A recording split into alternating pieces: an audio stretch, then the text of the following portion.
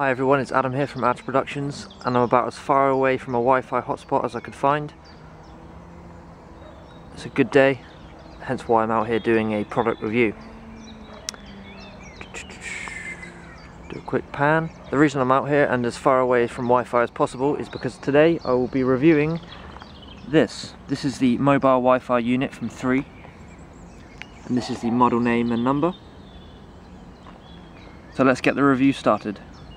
Okay, as we open the box, if I could do this one-handed, because I'm trying to film the review free-handed, as I didn't really want to bring a tripod out into the middle of the park because that would look a bit weird. But here we go. Here's the unit itself. This is the main one that you're going to be using. I've just taken it apart. I'll show you why in a second. There's the unit. Take up this cardboard piece, and we have what seems to be like a docking station for you to charge it. We also have the power connections, a USB cable, as you can see here. Put that over there. We also have another USB cable, which looks like a slightly longer one with the same connection. Yep. And we have various documentation at the bottom. We'll leave that in there for the time being, as I've charged it up before the review. The first thing you have to do is make sure your SIM card is inserted in the back of the device. And then you want to go ahead and put your battery in, and then put the cover on, and that's all there is to it. On the device itself, we have a power button. We've also got another button which is sort of like displays your wireless key, hence the key symbolization.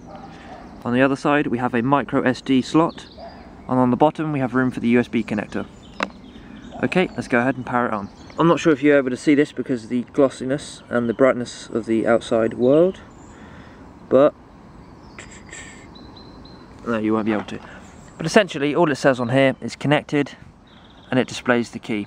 Also has the number 3 to symbolise that this is in fact from 3. Okay, now you've got this turned on, let's simply refer to the iPad, which is on the other side. Again, you can see me in the reflectiveness. Now I'm using the non-3G version of the iPad 1. This has no 3G capabilities at all, so I won't be able to get on the internet without using Wi-Fi basically. And as you can see, here it's detected the 3 mobile Wi-Fi device, which is this right here. All you're going to go ahead and do is tap on the screen and then put the password in, which comes up when you press the key button on here, which again you probably won't be able to see, but I'll go ahead and type that in now, then I'll get back to you. And that's basically all there is to it.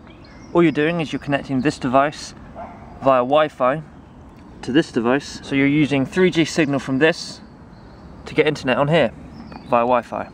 So I can sit out here in the sun and browse the internet on my iPad, which is Wi-Fi only.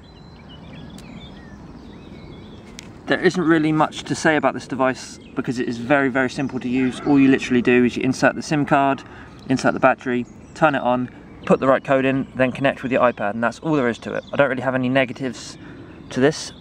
There is no negatives really, except maybe it's a bit glossy on the front, but that's about it. So is the iPad. No complaints.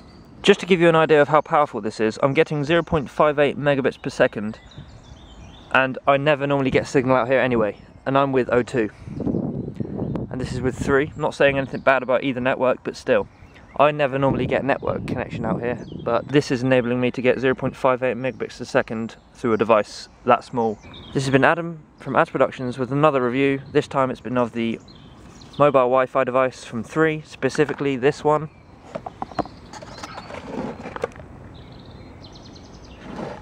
All relevant links will be in the description if there are any needed. Thanks for watching again. This has been Adam from AdzProductions.